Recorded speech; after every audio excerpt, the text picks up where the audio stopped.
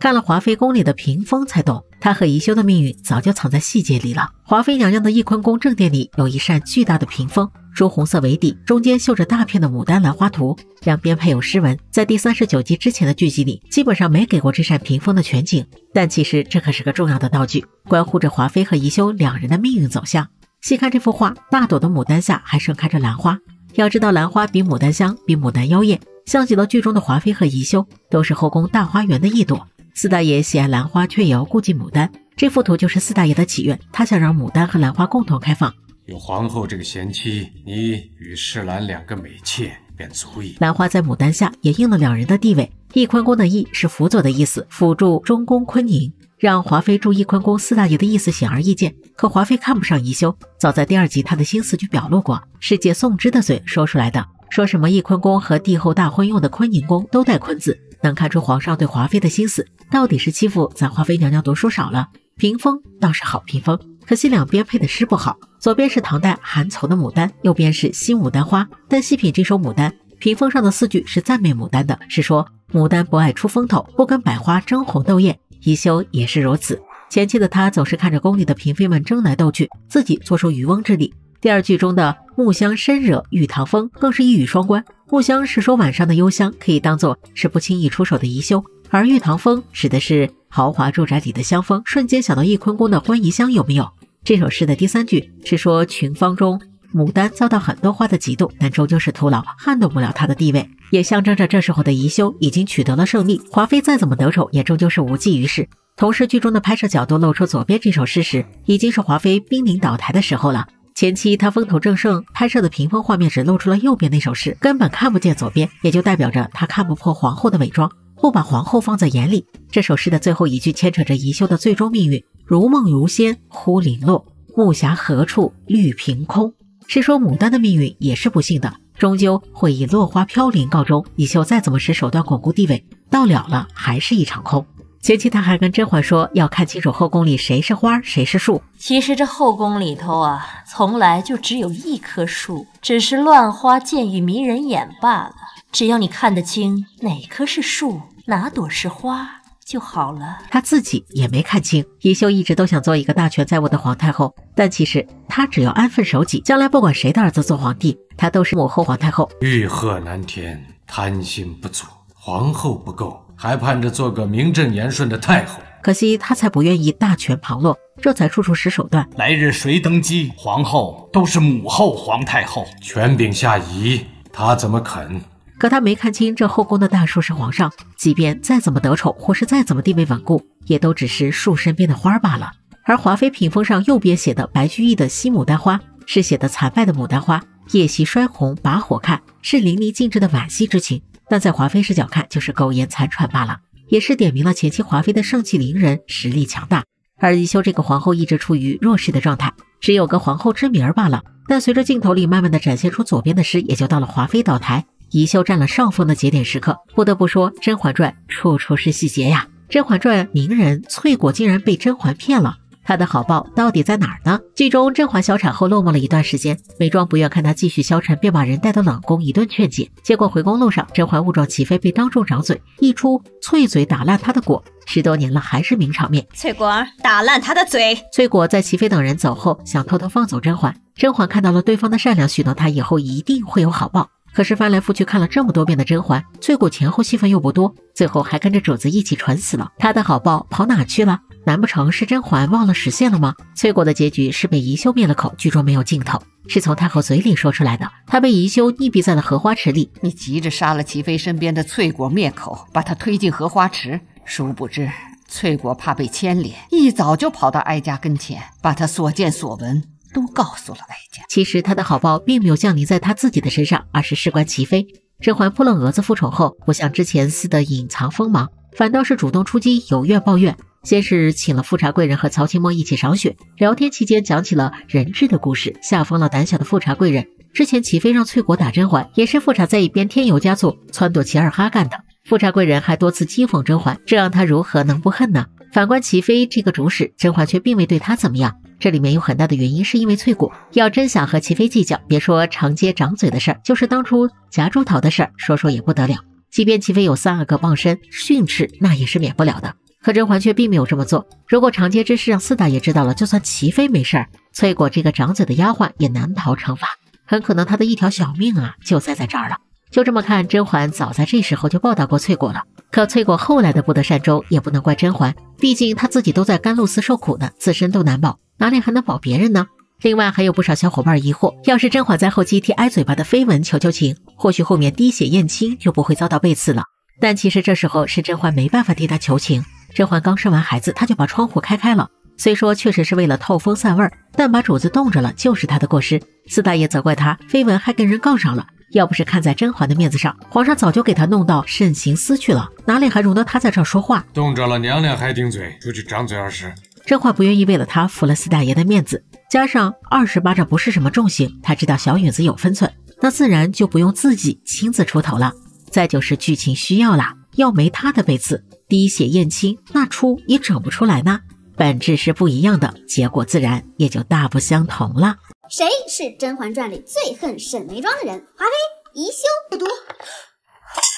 沈眉庄假孕被禁足，紧接着就发现饭菜里有毒。那么最想让她死的人是谁呢？很多人都在怀疑，想搞死梅姐姐的人，除了华妃就是皇后。今天我们就来分析一下，给她下毒的人到底是谁。第一嫌疑人华妃。新人进宫不久，华妃就盯上了沈眉庄，先是让沈眉庄大晚上黑灯瞎火的看账本，然后又趁着她一个人的时候，指使工人把她推下河，眉庄没死成，被救了下来。紧接着就做了陷害沈眉庄假孕争宠的这个局。从观众视角来看，华妃是最有嫌疑下毒的人，毕竟她非常痛恨沈眉庄分了自己的宠。但是下毒的人并不是华妃，为啥呢？原因有3点。第一点，华妃党的动机理由不合理。假孕事件虽然是华妃主谋，但是真正的执行人却是曹琴墨，让沈眉庄失宠就是他们的最终目的。假孕被揭开，沈眉庄已经毫无翻身的余地了，被禁足在了弦月阁，又有重重的侍卫把守。曹琴墨很清楚，已经没有必要再去冒着风险毒杀毫无还手之力的沈眉庄。即使华妃想要下毒，曹琴墨也一定会劝他打消这个危险的念头。第二点，华妃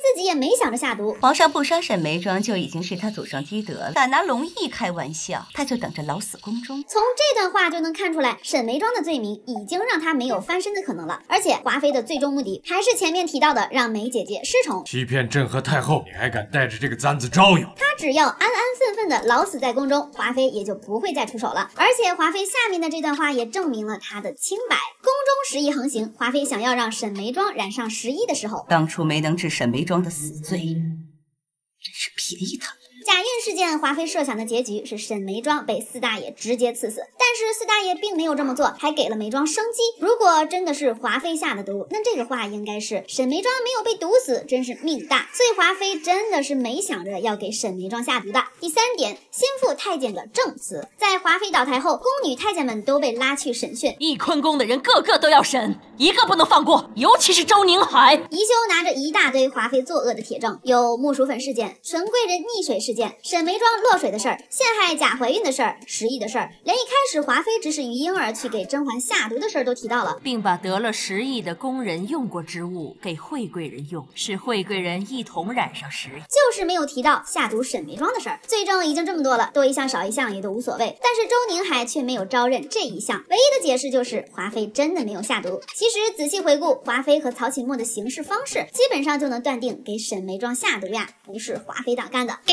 沈眉庄下毒的幕后黑手到底是谁呢？第2嫌疑人宜修。宫中最善于用药用毒的好像只有宜修了。沈眉庄一进宫，皇上就开始让他学习管理后宫的事务。宜修虽然表面上没什么反应，但是心里早就已经不满了，所以很有下毒的动机呀。但是下毒的人却不是宜修，为啥呢？打胎队长这个名号不是白叫的，宜修的业务就只针对龙嗣，不针对大人。想想方贵人和齐贵人的案例，所以毒死人这种事儿还真不是宜修的风格。沈眉庄也只是受到了一些宠爱，她是个汉女，不会威胁到自己的皇后之位，又没有子嗣，假孕事件也没有了翻身的希望，所以宜修根本就没把沈眉庄看在眼里，也不屑对她下毒。而且宜修惯会指使别人去做坏事儿，轻易不会自己出手。就好比看到沈眉庄洗脱嫌疑的时候，宜修也是让江福海去暗示让华妃用10亿除掉沈眉庄。既然最大嫌疑人华妃和和宜修都没有理由给梅姐姐下毒，那会是谁呢？你们想过吗？《甄嬛传》里还有谁跟沈眉庄有仇？第3嫌疑人静妃，不知道大家记不记得一个至关重要的细节？眉庄被禁足在显月阁后，静妃突然去找梅姐姐吃饭，然后就发现了饭菜有毒。大善人静妃才是真正的下毒之人，佐证有4点。第一点，静妃就看出了甄嬛有称霸后宫的实力，所以曾经提醒过嬛嬛，弘历不受宠，还被4大爷嫌弃，足足的在嬛嬛那儿给自己刷了一波好感度。静妃呢也想借此加入甄嬛团队，虽然同住在一个寝殿，但是沈眉庄还是和甄嬛玩的最好。静妃老觉得自己融不进甄氏集团，这次沈眉庄被禁足，对于静妃来说可是一个很好拉近关系的机会，所以她就来了个下毒局。第二点，除了端妃是华妃为敌，静妃对华妃的恨一点都不少。本宫做侧福晋的时候，你只是本宫房中的格格。静妃曾经可是华妃房里的格格呀，一直被她压着，受了很多的羞辱，所以静妃一直想干掉华妃，以解心头之恨。你想想，是静妃主动要来显月阁吃饭，也是静妃突然要试饭菜里有没有毒。防人之心不可无。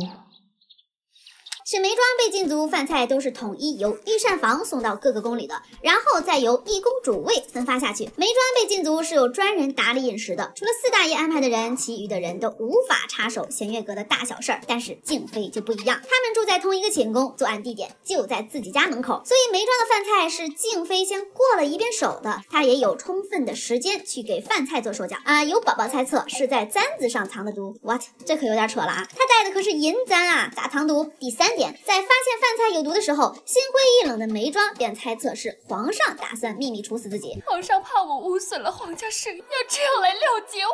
但是静妃却把事儿往华妃身上引导，能这样害你我的，宫里只有一个人，让眉庄对华妃的恨又上了一个档。重点来了哦，你是我宫里人。静妃还让眉庄开始充分的信任自己了。姐姐，你要替我告诉皇上。第4点，静妃把这件事儿偷偷告诉了4大爷，谢你告诉朕，审视饭菜有毒一事，但是又希望让皇上忘了这件事。为什么他不希望皇上大肆宣扬呢？因为下毒的人就是他自己呀。万一华妃跳出来证明自己的清白，再接着查下去，查到自己可怎么办？静妃还从侧面显示了自己并不想要赏赐。皇上说过，听了便忘了，也不打算参与后宫争斗，拿捏4大爷心思真的是非常到位了，更是暗戳戳的告诉皇上，有人想沈眉庄死，她假孕的事儿可能是被人诬陷的。静妃在《甄嬛传》中一直都是面慈心善的知心姐姐，她在全剧中只耍过2次心机，一次就是给沈眉庄下毒，并没有真正想毒死她；另外一次呢，就是告密锦汐和苏培盛的事儿。这2次心机，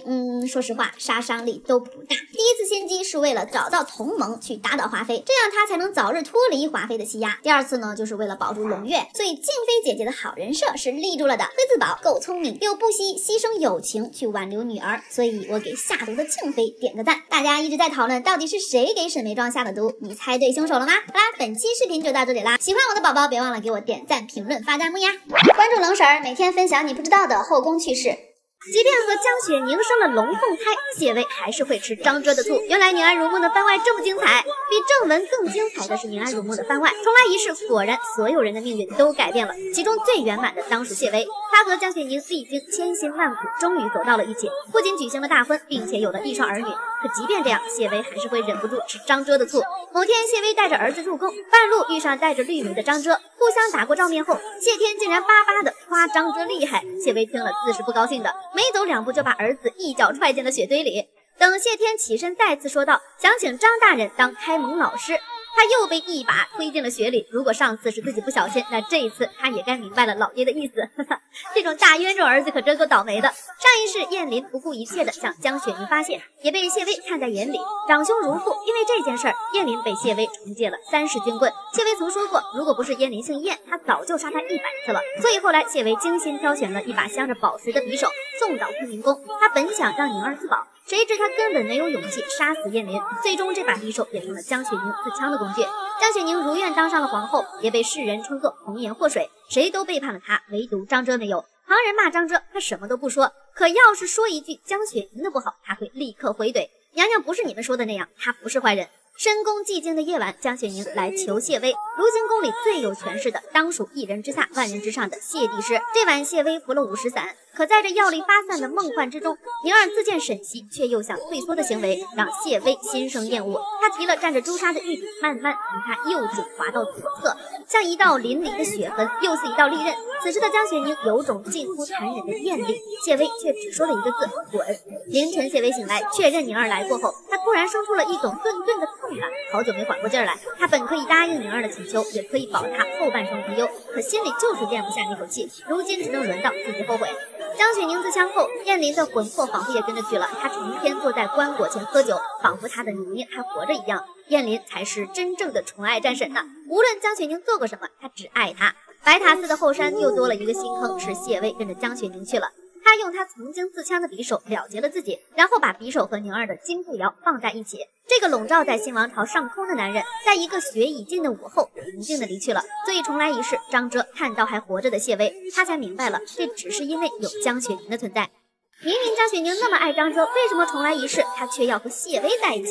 上一世江雪宁不欠任何人，但唯独欠了张哲。那么一个清廉正直的好官，却为他深陷大狱。张哲是那么好的一个人，曾经被江雪宁挑逗愚弄，他都没有失了本分。如果要拿什么还给他，江雪宁想到的便是一命抵命。或许是天可怜见，他有了一次重来的机会，这一次无论如何都不要再重蹈覆辙了。江雪宁想把一切拨回原位，可无形中却有一双手把他拉进循环中。因为薛书的污蔑，江雪宁被陷害，这时张哲来了。他为了护着江雪宁而来，因为张哲也是重来一世的人。他知道娘娘是个怕死也怕疼的人，却想不到他是付出了多少勇气才敢舍自己的命来换张哲一命的。眼看着瑶汐和张哲的婚事已定，江雪宁也不再妄想了，只要他好好活着比什么都重要。江雪宁本想远离京城，走向大千世界看一看，因为天教叛乱，他再次被卷进朝堂纷争。此时张哲也在，但为了护住他的声誉，只说她是自己的亲妹妹。是呀，张哲是正人君子，怎么也不会在这种事情上占便宜。直到后来张哲自请退婚，江伯游也相中了这个芝兰玉树的门生。就在江雪宁打算告白之际，张哲退却了。他想起了上一世，玉山青，锦屏碎。他看着江雪宁从前世望到今生，终于还是低哑的唤了一声娘娘。张哲半跪在他身侧，容许了自己这一刻的僭越，轻轻地将他拥入怀抱中，说着是臣不好，是臣不好。他终于知道张哲和他一样，上一世因为自己的自私导致张母死不瞑目，隔着前世的血仇，他江雪宁怎么还配呢？即便破镜重圆，又怎么能像最初一样呢？江雪宁在他面前时一点儿也不像真正的他。两个人把话说开后，好好的告别了。直到后来谢薇对宁儿倾心，他也逐渐沦陷，所有人都怕他恨他，只有宁儿是真正的心疼爱护他。所以重来一世，江雪宁才知道，曾经他日日忌惮的谢薇，却早已爱他入骨。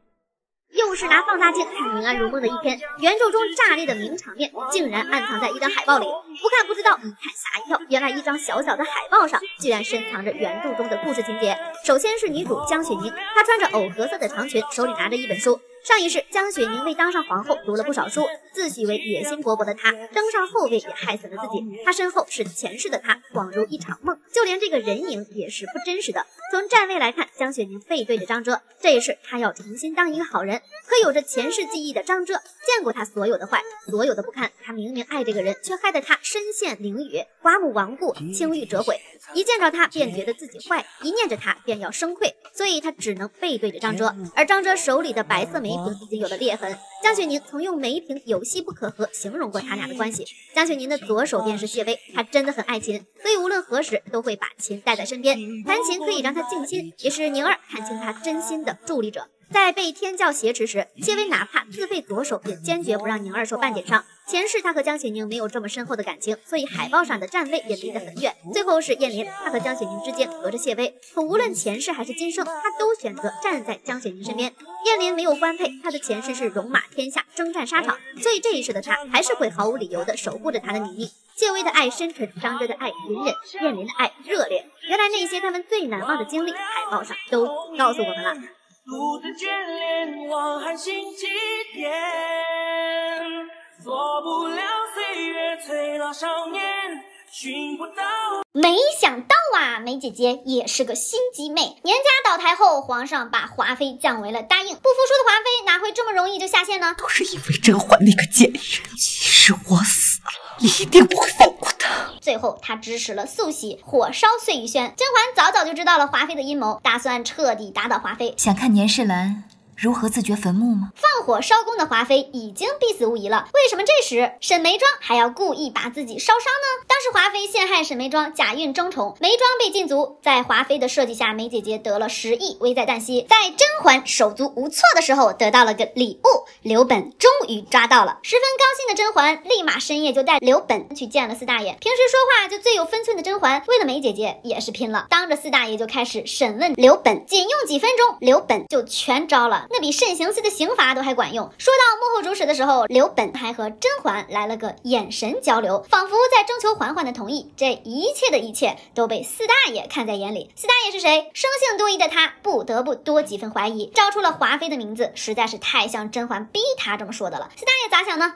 老子派了那么多人抓都没抓到，嬛嬛你没几天就提了刘本本刘来面圣，又三言两语的说出了幕后主使，一切都显得太顺利了些。皇上懵了几秒，没憋住就问出了自己的疑问：刘本的事不会是你有意安排的吧？其实沈眉庄假孕的事儿，皇上早就意识到不对劲了，也知道他是被冤枉的，把他放出来，四大爷肯定是没有意见的。但是还要当场处置华妃，四大爷坐不住了。前朝战事吃紧，正是要用年羹尧的时候，这个时候显然不是处置华妃最恰当的时机。但是嬛嬛为了眉姐姐，没顾上去揣摩四大爷的心思，被四大爷怀疑的事儿，沈眉庄后来肯定是知道了呀。当时甄嬛揭开假孕风波过于顺利，就已经被四大爷怀疑。那这一次又恰好在墙角抓到了素喜，和当时抓刘本如出一辙。万一再被皇上怀疑，那华妃就有了逃脱的可能。所以沈眉庄想，舍不得孩子套不着狼崽呀，就故意把自己烧伤，让华妃的罪名做大。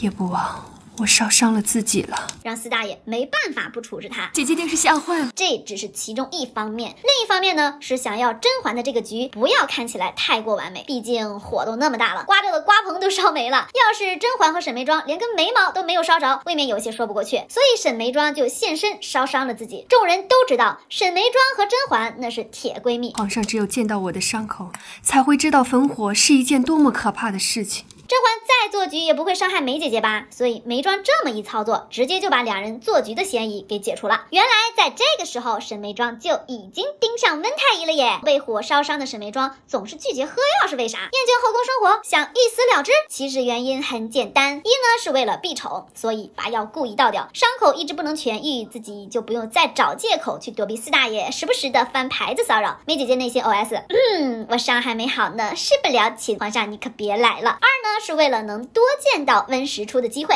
倒是要劳烦你多跑几趟了。嘿嘿，没想到吧？这个时候开始，眉姐姐心里就有了小心机啦。虽然温太医时不时会来请个平安脉，但是已经情根深重的沈眉庄怎么忍得住不见自己的实初哥哥呢？所以伤口一直好不了，就有了一个冠冕堂皇的理由，可以每天让温太医来看诊，拿着公费谈恋爱，还是沈眉庄厉害呀！你心中《甄嬛传》的名场面是哪一场呢？我觉得这一幕拍的特别好。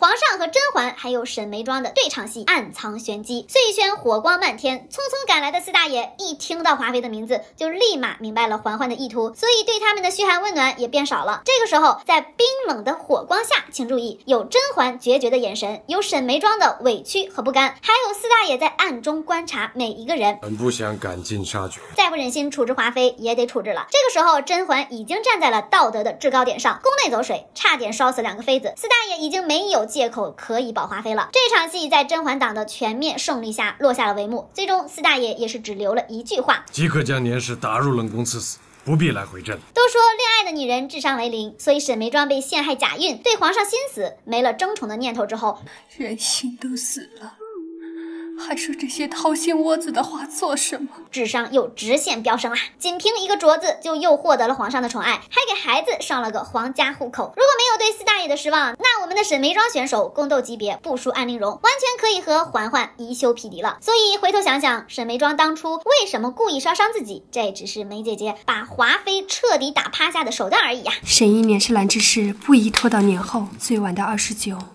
他必死无疑。不是不宫斗，是眉姐姐不屑宫斗。她不争，因为眉庄是那么的骄傲。好啦，本期视频就到这里啦。喜欢我的宝宝，别忘了给我点赞、评论、发弹幕哦。关注冷婶儿，每天分享你不知道的后宫趣事。前世江雪凝到底有多大魅力，竟引得全员疯批。深扒宁安如梦原著，发现答案。比起江雪宁的今生，其实我更想看封批皇后的前世。你绝对想不到，前世因为江雪宁一人，居然引得全员黑化。首先是女主本人，上一世的江雪宁野心勃勃，为了权势利益不惜抛弃青梅竹马燕林，为了登上后位茂陵姐姐的手帕，制造机会和沈介偶遇。或许前世的沈介知道江雪宁是假冒的，但前夫哥真的很爱她。那么温柔善良的王爷，为了助力江雪宁登上后位，不惜和谢薇联手杀了沈郎。最后沈介死的时候，甚至把遗诏和传国玉玺给江雪宁，让她保命。江雪宁得到后位，她连皇上都懒得争了，一心只想维持自己的权势。要不是皇贵妃威胁到了后位，她都不会去跟薛叔抢皇上。这一世的妖后设定真的好带感。其次是谢薇，前世她和宁儿没有太多感情线，知道她是恶女，依旧喜欢她。得知宁儿被燕林欺负，就送了她一把匕首自保。所以江雪宁死后，她也用这把匕首自杀了。其实谢薇一直都爱惨了宁儿，重活一世，江雪宁才知道她爱得有多深。谢薇真的很疯，看到江雪宁对张遮爱慕，她醋坛子都要翻了。不管宁儿的想法如何，谢薇直接强吻了她啊哈！后来还有一次在山洞里，因为受人胁迫，两人直接假戏真做了。谢薇本来就爱宁儿，但看到她心疼的眼神，谢薇带着厌恶又霸道的情绪，直接强取豪夺。苦果亦是果呀，谢薇得爱得多偏执才会这么疯狂呀！前世每个人都是炸裂般的存在，白月光张遮也一样，他本是清廉正直的好官，却甘心为坏事做尽的娘娘锒铛入狱。比谢薇更疯的是男3号燕林，前世他作为反贼的统帅，谋反软禁了前朝皇后之后，在天未亮的清晨，坤宁宫里衣衫不整的走出来，这究竟意味着什么？一切不言而喻。而且这样的事情发生过不止一次。燕林是纯爱战神，所以上一世他才会那么疯。果然，所有的前世都是带感的，就连乐阳长公主第一次见到江雪宁，也对她动了心。重阳灯会，前世女扮男装的江雪宁遇上了沈子怡，阴差阳错下，沈子怡就爱上了她。可后来知道真相，公主却恨透了她。所以说，全员封批真的很带感。有什么好再来一世的呀？有什么好赎罪的？不过都是本宫的群下之臣罢了。江雪宁深夜约见张遮，谢薇吃醋强行圆房，这简直杀疯了。得知张遮也是重来一世的人时，江雪宁想嫁给他的希望就全部破灭了。可谢薇不知道，并且很久以后还是话里话外的经常提起张遮。只有宁儿自己知道，张遮于他而言是雪中炭、暗室灯、绝渡舟。即便两人再没有半点可能，他还是不愿意谢薇诋毁张遮只言片语。谢薇只觉得已经对江雪宁够好了，从最初的相依为命到互相救赎，不仅为他身陷敌军，甚至不惜自废左手。可张遮一出现，他所有的努力全都白费了。为了歼灭天教，朝廷派张遮来说和。谢薇得知此事，本不想让宁儿见到张遮，可好巧不巧，这个雨天俩人再次重逢。当天谢薇开心的把宁儿的琴弦调好，并且吩咐剑叔备上姜汤，直到深夜江雪宁才失魂落魄的回来。他看到桌上摆着酒，刚打算喝上一杯驱寒，谁知谢薇二话没说，把酒杯一摔，毫不留情的骂他：江雪宁，你是傻子吗？紧接着他把宁儿拽进领间，冷着一张脸把他身上的湿衣服扒了个干净，随后连着整个人一道扔进浴桶。江雪宁本想反抗，谁知谢薇一把按住了他的后颈，双唇轻抚而来，那种侵略里带着几分发泄的欲求，将他禁锢的淋漓尽致。这一次分明比以往任何一次都激烈，可谢薇却比以前任何一次都平静。他说：我想要你，我们成婚吧，好不好？哇，这也太刺激了吧！谢薇疯批的强制爱早就有迹可循，在山洞的时候，他甚至想过活不成的话，就拉上宁儿一起陪葬，只要能和心爱的人在一起，无论生死都好。谢薇之所以能和江雪宁在一起，是因为她不像张遮那样，张遮觉得两个人要想在一起就不能有秘密，可谢薇太聪明，她反而愿意装糊涂。有一说一，张凌赫演的谢居安性张力拉满，这个角色真的给他上大分呀！别看这3部仙侠剧评分不高，但却都成了现象级爆款。原来他们竟出自平安如梦的导演，香蜜7.8分。2018年在古装剧遍地走的时候，香蜜横空出世了。要知道当时杨紫并不打算接这部剧的，后来耐不住导演一再劝说，看过原著后的杨紫二话没说就要出演紧密。这部剧从演员演技到服化道再到世界观，每处细节都是他成为仙侠剧 top 的重要支撑点。香蜜特效投资了3个亿，却没钱做宣传，如果不是杨紫请来半个娱乐圈的好友打 call， 这部剧怕是要打水漂了。那时候的润玉才是罗云熙的颜值巅峰，没有刚出道时的稚气，也没有长野烬明玲那么瘦。香蜜能成为网播量超100亿的剧王，其中少不了罗云熙的加持啊。星落凝成糖7.3分。虽然朱瑞斌在这部剧中用了大灯和滚筒洗衣机式的运镜，但星落真不失为一部质量上乘的好剧。果然网友们的本质还是真香，以为是套路狗血的俗套剧情，没想到看完2季完全不能自拔。这部剧绝对是低开高走，没有用流量明星加持，全是小童星演技派。虽然笑点密集，但虐点也是让观众共情的必备品。少典有情一开始就知道自己必死无疑，但他却没有因为女主的到来放弃拯救苍生。叶檀是他的牵挂，不是他的羁绊。虽然星落评分不高，但它真的不是一部烂剧，因为删减了10多集的内容，也成为了观众的意难平。次元制6.9分。为了拍这一部剧，导演可是集齐了半个娱乐圈的演员，不仅有赵丽颖、杨紫一定实力派，还有 TFBOYS 的加持，随便一个单拎出来都可以当主角。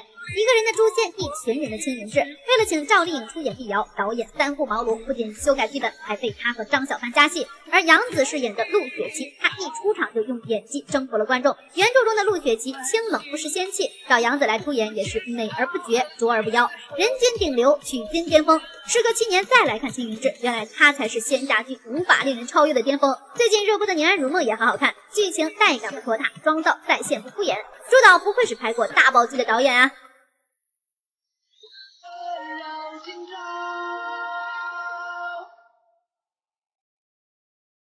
都是做过贵妃的女人，为啥她甄嬛能戴电子头，咱华妃却不行呢？甄嬛自从回宫以后，就开始玩上了头顶的艺术。没错，就是她集结不离手的电子头了。但凡她一穿常服，这电子头就必出场。而华妃同样是坐上过贵妃宝座的女人，却从来没有戴过电子头，这究竟是差哪儿了呢？在清朝，这电子头可不是谁都能戴的，一般出现在隆重的场合，嫔妃们才能戴电子。根据嫔妃们的不同等级，这电子的华丽程度也不一样。但大家都知道，这部剧里的服化道并不是很符合历史啦。大拉翅是慈禧太后发明的，雍正年间根本不存在。可以说，剧中娘娘们的妆造都是从美观角度出发的。而且电子头一戴，显得人沉稳端庄，这不符合咱华妃娘娘的气质不是？她一向嚣张跋扈，还得是那满头的点翠更衬她。另外观察剧中戴过电子头的娘娘是一个比一个有心计，尤其是大结局时，甄嬛和宜修一人一个电子头，加上那对峙的氛围一上来，solo 感觉瞬间拉满。但一心一旧早已物是人非，别看华妃有几分狠辣，但她其实是剧里数一数二的傻女人。对比一下，宜修还看不出来吗？宜修带领剁了么小分队见一个剁一个，而华妃从来没想过害死谁的孩子，她只会盼着人家生公主罢了。不只是华妃的造型经过了精心设计，眉庄姐姐的造型也是经过设计的哦。她经常戴着一个歪旗头，这是造型师故意做的。梅姐姐的扮演者身高很高，一戴旗头跟别的妃子站在一起，显得像巨人一样突兀，所以把旗头弄成歪的，就能掩盖一下。另外前期眉庄和甄嬛、安陵容姐妹3人的造型就有不同，甄嬛和艾笑娘都有刘海，只有眉庄没有留，这也是因为梅姐姐不适合有刘海啦，不符合她端庄大气的姐姐人设。而甄嬛和安陵容前期都有小女生的俏皮，这刘海是为可爱加持。还有一点不得不提的就是，剧中也有一些造型反复使用。甄嬛要被封为婉妃时，也就是纯元故衣那场戏，她的旗头和熹妃回宫那场戏的旗头用的是同一个。这儿下线前，甄嬛陪她放风筝，手里拿的扇子，和后期她去观看3阿哥选福晋拿的是同一把。明明是一样的东西，前后差距太大了。或许是时过境迁，物是人非了吧。同样是生孩子，为啥只有甄嬛的产背上有菊花呢？最爱菊花的梅姐姐却一朵也没有。甄嬛生双生胎这场戏，产背上洒满了菊花，很多人觉得这是在驱除邪祟辟邪。在古时候，人们给菊花赋予了长寿吉祥的寓意，用来生产时撒背，可以保佑平安。有人说菊花有提神的功效，想让甄嬛打起精神来。还有的人觉得甄嬛和眉庄的身份不同，这待遇不一样。甚至还有人说是因为双生胎不祥，才要撒上菊花驱除晦气。据说是康熙帝的13公主生孩子时，就曾生下一对儿女后撒手人寰了。当时医疗技术不够好，双生胎生产风险太大，这才撒菊花祈求平安，听着每一种都挺靠谱的。但其实真的是他们过度解读了。拍摄甄嬛生产这场戏时，可给导演难坏了。毕竟谁都没见过古代嫔妃们生孩子，就连史书传记上的也都很少记载。临近拍摄前，导演觉得皇家最不缺的就是人了，得营造出紧张气氛来，于是才安排了一堆人进进出出的跑龙套，这才展现给我们一个急忙慌的紧张场景。甄嬛在生双生胎时用的产背是黄色的，上面有暗纹也不明显，拍摄出来画面显得非常空。郑晓龙导演出门一转圈一琢磨，就随手摘了2把道具菊花撒在上面了，图的就是一漂亮美观，根本没有细想什么辟邪之类的说道。而梅姐姐喜欢菊花不假，人家赞赏的是拧在枝头爆香气的气节。她生产时用的产背本身就是红色枝花段子，再撒菊花完全是画蛇添足嘛。眉庄生产时突发状况，本就是难产又准备的仓促，哪里还会去考虑那些的细枝末节呢？另外还有小伙伴不理解，为啥甄嬛生产时一堆太医跪在外面，而没装生产，太医就能进去，真的会被笑死。在当时，太医是紫禁城内为数不多的男人，也就是外男，平日里给嫔妃们诊脉看病，其实都是有规定的，必须有侍女太监在一旁看着，而且晚上临时出诊的话，也是要最少2位太医同行。所以温太医在历史上根本没可能和眉庄羞羞、嫔妃生孩子这种隐蔽的事儿，他们怎么能随便进去呢？里面都是由稳婆操持，太医们在外面守候以备不时之需，同时张罗着汤药熬煮、检查新生儿健康与否等工作。至于温太医嘛，人家毕竟有感情线，皇上又不在，当然得和眉庄断舍离一下了。理解。甄嬛的2次小产，不得不提5处细节，你看懂了吗？甄嬛一生经历了2次小产，一次是在翊坤宫烈日下罚跪之后，一次是在希勒推事件后，但这2次的对比差异可不要太大。甄嬛2次小产同样是昏迷，醒来之后都是一眼看到4大爷，可4大爷第1次称呼她为嬛嬛，第2次小产直接喊熹贵妃，这俩称呼可是大有不同的哟。甄嬛第1次小产时，她无疑是受害者，现场的静妃和眉庄等嫔妃都会为她作证，都觉得是华妃刁难她，她才会没了孩子。4大爷只剩下担心了。可第2次小产，4大爷一开始就觉得不对，他敏锐地察觉到这是甄嬛设的局，所以并没有那么关心。他第1次小产时，4大爷是坐在床边等嬛嬛醒过来，第2次直接和众嫔妃一样闪一边，还坐着舒服的椅子，一点担心的样子都没有。而且第1次事件中的拉手流泪，一系列的感情输出，在第2次事件里一点影子都看不到。4大爷的态度更是从第1次的自责内疚变成了第2次的怀疑责问。其实这并不是什么爱与不爱，更多的来自帝王的直觉和洞察力。第1次4大爷内疚自责的原因，不只是自己不在宫中没守好甄嬛，还有翊坤宫的欢宜香，那是他赏赐给华妃的。4大爷觉得是自己间接害死了嬛嬛肚子里的孩子，这才跟着哭。而第2次的4大爷东西一切的看着甄嬛演戏，他猜到是甄嬛用孩子设计宜修，但也不愿意拆穿，只能在心里对他失望生闷气。这时候甄嬛已经有3个孩子，皇后没必要再来害这最后一个。而且宜修一开始就百般推辞，不想来看什么珊瑚，摆明了是不想和甄嬛有什么瓜葛。而且就算宜修想不开要对甄嬛下手，也不会选在这时候。众嫔妃和胖菊都还在呢，他才没那么愚蠢。甄嬛这个希勒推局本身就很拉胯，要是没有胧月，他就得塌。第1次甄嬛小产后，整个人都是崩溃的，恨不得用眼神杀死华妃。可第2次痛失孩子后的甄嬛过分冷静，只一味的把脏水往宜修身上泼。4大爷又不是傻子，经过9子夺嫡的他，这点小伎俩还能看不明白吗？胧月的出现只是个台阶，4大爷就坡下驴，看破不说破罢了。养一个华妃要多少的银子啊？别说是紧巴的4大爷，就是扎龙来了都得赔的底儿裤都不剩啊。华妃娘娘也烦恼，除了想怎么争宠以外，就是发愁银子不够花。她本人表示，宫里发的工资连10天都支撑不了，要不是有娘家接济啊，早就破产了。那得有多少银子才能养起一个华妃呢？清朝后宫里嫔妃们的吃穿用度、胭脂水粉都有内务府出，自己根本不用花多少。可华妃娘娘却还是花钱如流水，日日花月月光。咱先看看华妃娘娘每月必清的购物车吧。胭脂要花600两买30盒，口红花300两买30盒，金簪啥的来10根，绸缎啥的30匹呀。衣服、首饰、化妆诸如此类就要花6900两。此外还有吃的，鱼呢1个月买500条，鸡蛋1个月吃60斤，香油都费10瓶，花费1100两。1个月花8000两银子，是皇后宫里的3倍。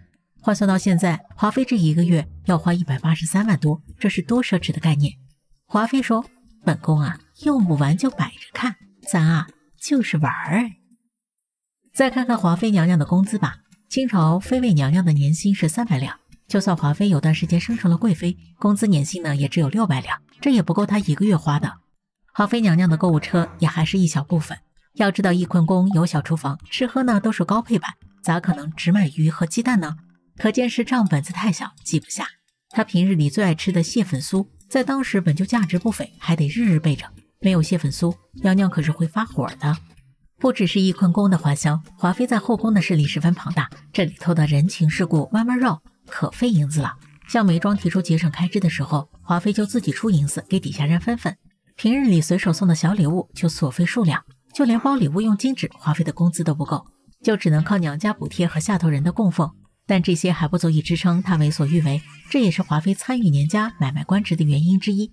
难怪华妃月例银子不够用，1个月花183万，这败家玩意儿谁养得起呀？4大爷时期国库紧张，看看后宫娘娘们的妆造就看出来了，能戴上辫子头的少之又少。而扎龙时期那可是相当的奢靡，可要是养上几个华妃，那也是很困难的。扎龙的养心殿收藏规模得少一大半，好不嘞？他才舍不得呢。这才是宫斗剧好闺蜜的天花板，一生要强的眉庄却被甄嬛下跪3次，这样的眉嬛 CP 你磕了吗？眉庄在剧中那是出了名的端庄佳丽，他每次行礼都是跪得笔直，从不塌腰，这很符合他宁可枝头抱香死的人设。可这样高傲的梅姐姐却为了嬛嬛下跪了3次，甚至还破天荒的弓腰踏背的求情。她为自己的事都没有这样过，这闺蜜情谊在深宫里真是难得。甄嬛初次怀孕期间惨遭华妃的刁难，在翊坤宫里罚跪，梅姐姐第一个不服，就陪着甄嬛顶着烈日跪着。要知道梅庄本身是非常恨华妃的，别说给她行跪礼了，就是看她一眼也嫌晦气。华妃命人把梅庄推入水中，差点命丧黄泉呐！那冰冷刺骨的感觉根本忘不了。还有之后的假孕事件、病疫茶杯事件，都是华妃想要她的命，梅庄怎么可能不恨呢？但为了嬛嬛，梅庄还是陪着跪了。第二次是甘露寺陪跪，梅庄和宜修等人去甘露寺祈福，这时候身为莫愁的甄嬛惨遭刁难，梅庄看不过去，但也反驳不过，毕竟自己是个无宠的嫔妃，势单力薄，怎么能争得过宜修战队呢？只能陪着姐妹受受苦罢了。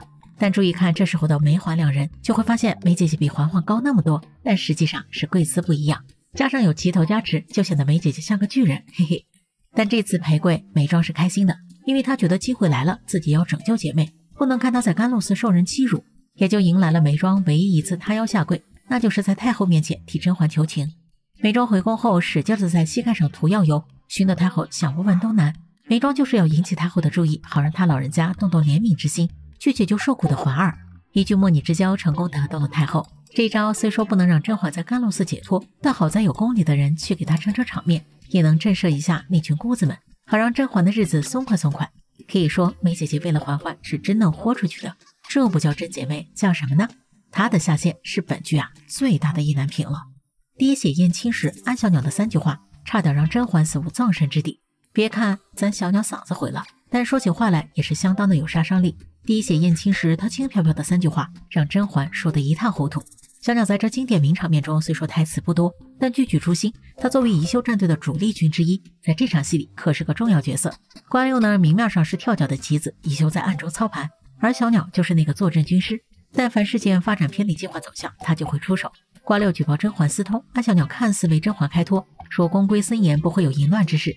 其实人家是在暗指宫里没有宫外可以有，这句还不是厉害的，毕竟阴阳怪气谁不会呀？最狠的是4大爷来坐镇后的3句话。安小鸟说甄嬛诞下皇嗣，又忙着宫里大小事务，没功劳也有苦劳，让皇上好好的彻查此事。看似好听的一句话，听着是为甄嬛着想，但实际上是一剂催化剂。这时候甄嬛战队的人都在解释，想把事件定性为女人家的无事生非，就连4大爷都相信甄嬛，觉得是瓜六瞎蹦跶，不打算查。安小鸟这么一嗓子，让甄嬛不得不接受调查，这理由没法拒绝呀，4大爷也是没办法。这时候瓜六又提出宋锦汐和浣碧竟慎行私，小鸟又来雪上加霜，支持瓜六严刑逼供的行为，说只有这样才能证明甄嬛的清白，还提出浣碧不在，浣碧这时候是去照顾果子狸了。小鸟提出浣碧也得用刑，就是想着把甄嬛凌云峰小分队一网打尽，防止浣碧搬来救兵。像前期甄嬛罚跪小产，不就是浣碧出力找来了果子狸闯翊坤宫吗？当时小鸟可是看在眼里记在心里的。但对浣碧和锦汐用刑根本不是宜修战队的目的，人家真正的大招是滴血验亲，好在碗里动手脚做伪证，让甄嬛再无翻身的余地。虽说那冒险，但胜算很大呀。安小鸟见时机成熟，就提出了滴血验亲这招，要不是有前头那么多的铺垫，这大招也用不出来。若是上来就提出滴血验亲，这事件就整得突兀了，毕竟关乎皇家脸面的事儿，一点一点循序渐进，就整出来这么一遭。小鸟杀伤力最大的话是说给温实初的一句情义害死人，直接让甄嬛同是2位挚友。温实初和梅庄的事儿，小鸟虽说知道的不确切，但也知道他俩关系很密切。温实初自己心里有猫腻，甄嬛和梅庄都是他最在意的人，为了避免有朝一日再次事发，他只能自宫以证清白。而梅庄得知温实初出事，难产身亡。在此之前，安小鸟还派了人给梅庄报信，说了温实初和甄嬛被举报的事儿，就是让他着急，让他激动，最终一死一伤，重创甄嬛。